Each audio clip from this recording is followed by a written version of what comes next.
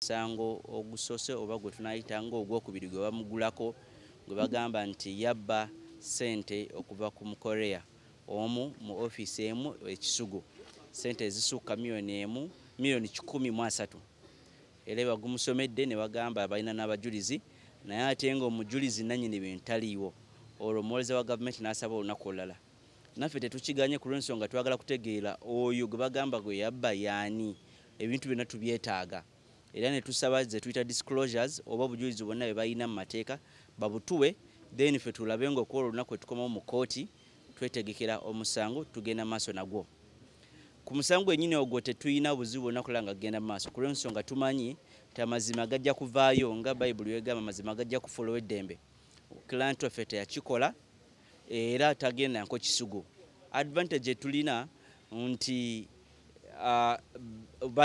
bayina kyemanyi bagenda kuzanyisa sente ziri ze bamuggyako naye byonna tugenda kulaba nga buli kimu tutambula nakyo ku lunaku tukomawo nga 16 omwezi ogujja ku musango ogwokubiri omunene ogwa high court oba ogulina okubeera mu high court era bazze ne bakyusaamu mu ngeri wa mu musango gwennyini naye ekikulu bakyusizaamu ze tuyita SD numbers oba ze tuyita ennamba ez'enjawulo eziri mu bintu eby'enjawulo ebiri mu musango okugeza mu ssente then tujjukire that emisango egyo mingi naye nga amazima gali nti tukirabyeko olunaku lwaleero nti tebalina bujulizi kye bali mu kugamba nti ssente kasita yazibba okuva ow'omu Sudani then nazikozesa okugula ebintu by'omunju wamu n'emmotoka naye wakati wange namwe tukimanyi that Sipapa yagula ezo emmotoka way back nga ne guno omusango tegunnabeerawo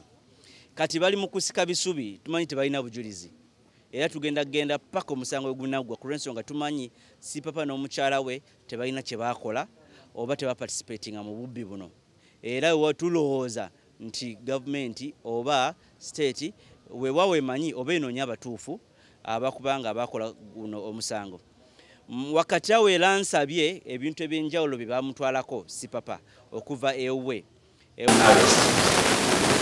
If this honorable court is so pleased, I would wish the same report and I make an order of delivery to my client. These properties were taken by police. But they were taken by police.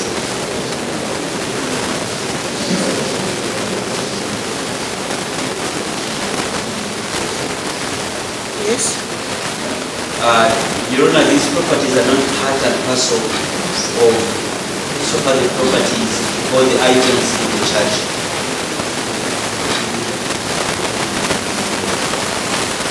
The first property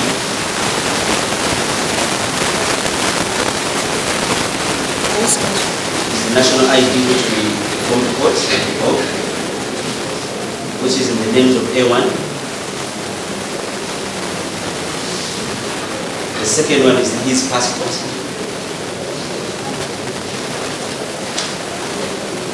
Then we have 13 car keys.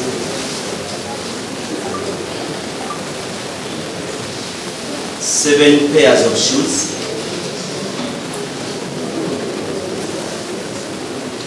Seven pairs of suits.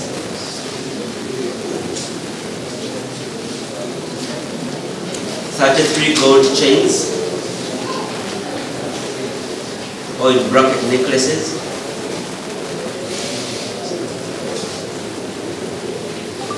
7 watches for men, all main watches, 7 in number,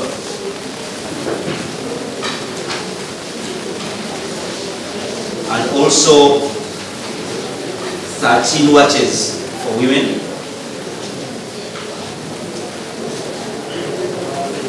in different types. The necklaces for Shamila or for A number 2.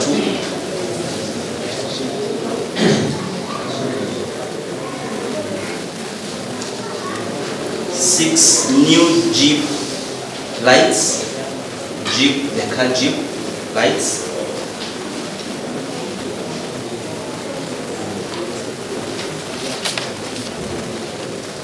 All the receipts of the things which they had purchased. The receipts of the things they had purchased.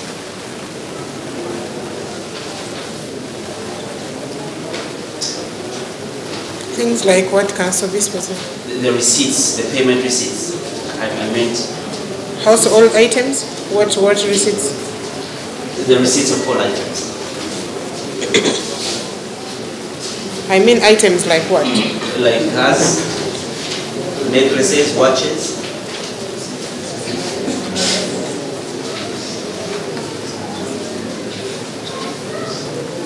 Agreements for his cars, which had purchased way before this incident.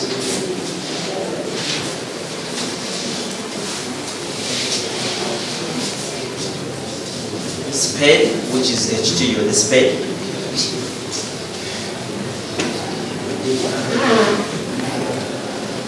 One DVR, that is for camera. That is the house or the CCTV camera.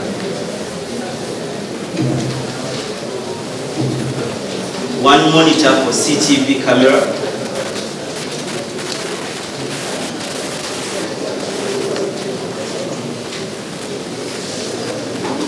Two computer cable, which you are connecting with the CCTV camera.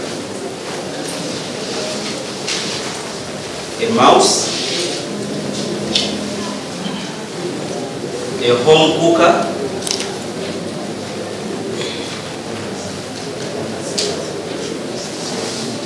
a TV remote,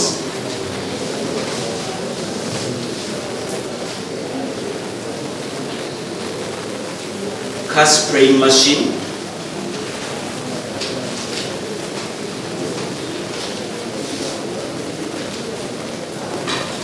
and a bag for his son's clothes. Was it the bag empty or with clothes? The bag empty, they didn't have clothes. So in fact, most of the things within that same bag. A suitcase bag? Yes, a suitcase bag. His son's clothes.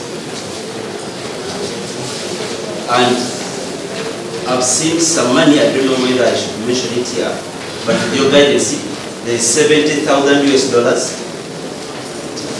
Was taken.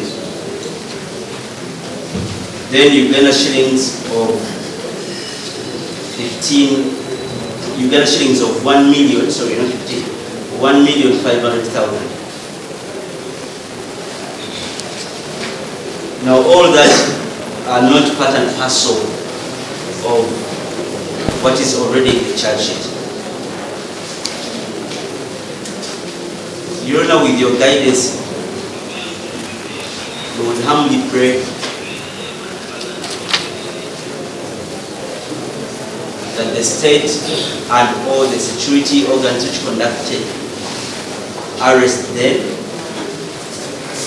provide the same to our client or in custody of this honorable court.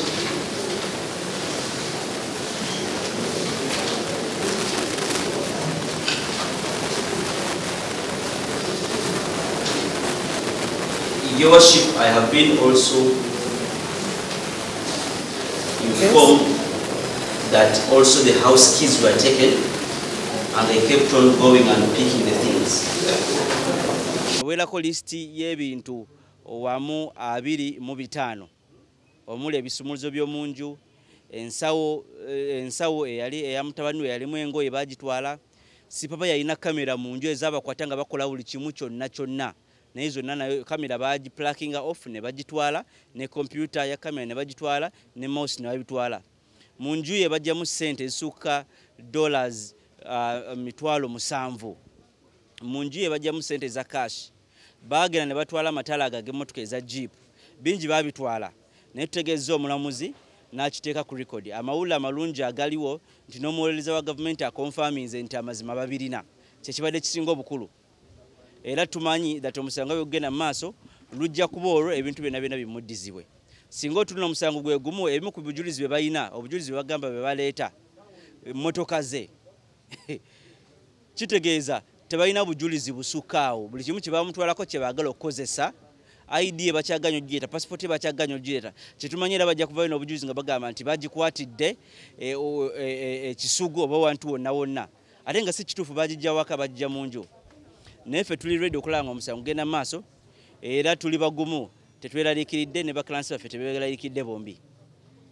Tuwiddeko koko ekyomukyala nga kiro ezingibwa omukulu Sipapa ng'agamba tamanyi musango ki gwavunaana mukyala charge sheet gy'olina omukyala avunanyizibwa musango ki era lwakyali involved mu nsonga zino. Of course omukyala bamugamba that naye yeekobaana n'agenda nabba ebintu nabba ssente ezo okuva Omusudani. Naye tujjukire engeri gye baamukwata kaali kakodyo baamugamba jangu tugende ffenna ku poliisi okonfaminga bino ebintu bye batutte okuva mu nju. Naye bambi yagenda ku poliisi ng'amanyi agenda konfaminga ebintu batutte okuva mu nju.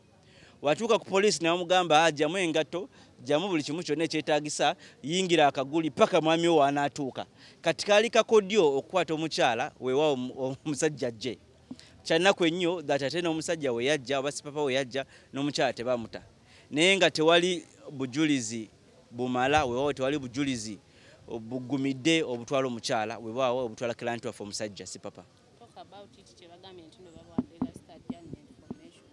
Of course nsabye omulamuzi olunaku lwa leero nti ategeeze omuweereza wa gavumenti atwe update investigations zituusewa.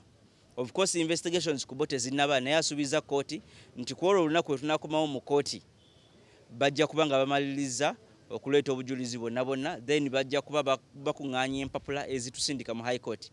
Naye singa mujjukira okuva ku lubereberye ekyo kye twetaaga ffe twagala omusango gugende mu maaso oluvannyuma tugambe nti kooti esalawo baba baguza oba tebaaguza. Ku lw'ensonga tumanyi tebaaguza ate tebalina bujulizi. Omusango ogusooka guddamu nga 16 ogwo gwe musango guli ogwaliko yekka then 27 gwe musango gwennyini omunene.